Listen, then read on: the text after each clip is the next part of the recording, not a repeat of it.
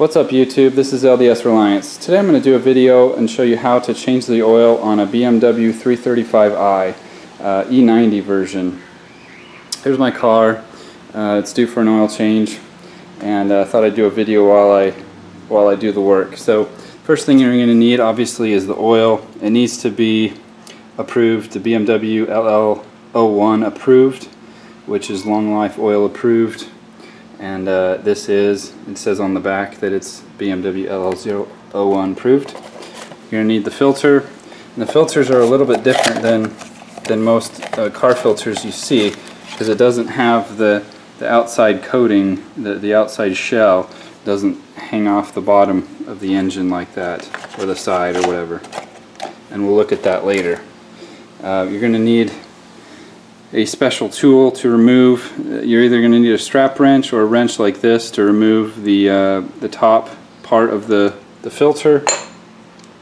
17mm socket wrench, obviously your drain pan, and a jack, and a jack stand, and some paper towels. Now the other thing is, and forgive me, I have one on order, a real one, but I had to rig this one up for this project. But you're going to need a jack pad adapter. And what this is, basically I cut this to a little piece of wood to fit inside here, and then I got a little block of wood to fit on top. And what that's going to do is, hopefully we can see this. This is the jack point for, let me see here. This is the jack point, and see it's how it's recessed in there. Your jack may or may not be able to get in that hole, and if it does, it's probably going to mangle something up. Okay, so we've got the car jacked up. I'm going to leave the jack here holding the weight of the car. I put this under here for safety, and it's not really on a jack point or anything like that, but it would prevent the car from falling on me as I'm under the car if for something were to happen to the jack. Now I'll show you why this thing is important. This right here, this is where the oil filter is. It's inside there, and this is basically the cap. And without, I mean, you could use a strap wrench on this, put the strap around it and pull. That's one option. This is another option. This tool is designed to specifically fit right on there, and then you can turn it with a normal socket wrench. So what we need to do is we need to open this cap. It's just a square cap, so that's easy to do by hand. And it just it's stuck on there, so you just leave it like that. And then we need to remove this. And you're going to need a 3/8 drive if you have something like this. Or if you just have a strap wrench, obviously that's all you need. But if you... Okay, I've got the filter out, and you can kind of see, got it propped up a little bit here. Here's where it came from, and there's a pool of oil in there. And then the oil filter just kind of sits inside that little cap. Okay, the next thing we need to do is we need to remove the drain plug to remove the old oil. And it's behind a little access door right here. Basically you use that little nut, you twist it, that will unlock it, the whole door pops out, and there will be a 17mm nut behind it that you will remove to drain the oil. Okay, here's what the nut looks like that you'll be removing once you remove the access door. Okay, now we've got the oil draining, so we're going to let that run for a little while. Okay, so while we're waiting for the oil to drain, well, let's go ahead and remove, well, actually, I'll show you this. It's a new filter, and it comes with two gaskets or O-rings. One bigger one around the top, and then one smaller one that goes around this part right here. Okay, so now we've got we got it taken apart here. So we're gonna put the new filter in, We're going to open this package. Oh. Just lost one of them. We're going to put the small O-ring right there, and the big O-ring goes around down here.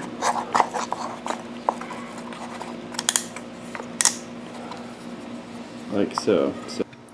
Okay, so we're going to go ahead and put this back in. And we're going to tighten this down. And then we're going to, we need to use a torque. Sorry, I forgot to mention we need a torque wrench. And we're going to tighten this down to 18 foot-pounds of torque.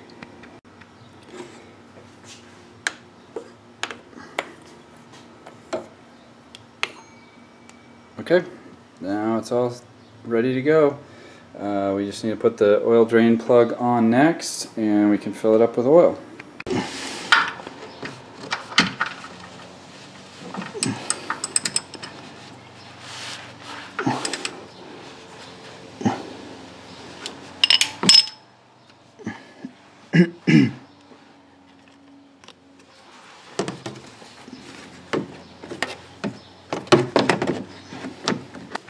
Now this car actually takes the most oil of any passenger car I've ever been associated with.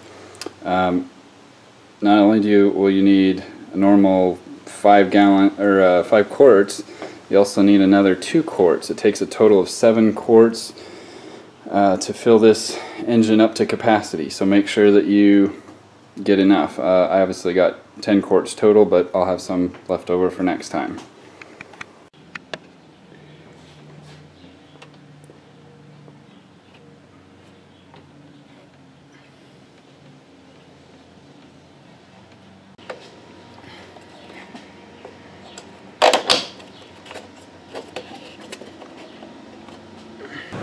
Okay, another unique part of this car is that it does not have an oil dipstick. It's read by the computer. So what you have to do to check the oil level after you fill it up is push this button a couple times until it gets to oil, and then you push this button and it will read, but I think you have to go a few miles. So I'm gonna take it on a quick test drive, come back, and we'll check the oil level and make sure that we're all full. Okay, so I drove the car for about 2 miles or so, come back, and let's check it.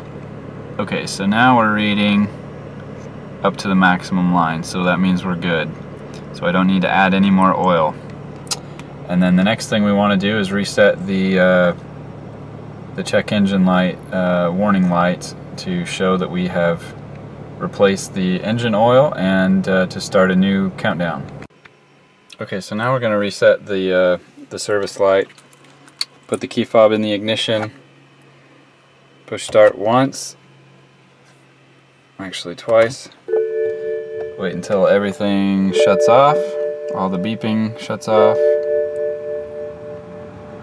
Okay, and then you put your foot on the brake, hold down the odometer reset, and a little light will flash, and then it'll go to the different functions. And you can use the little scroll here to scroll between. It has in the owner's manual, it has a explanation for what all these mean. But anyway, the one we want obviously here is the oil.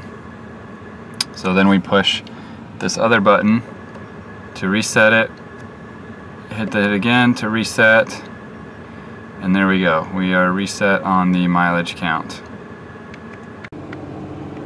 Okay, so now we don't have any more warning lights and we are good to go. So anyway, I hope you guys enjoyed the video and that it taught you a few things. I know I learned a few things. This was my first time to change the oil in this car. And anyway, thanks for watching and good luck.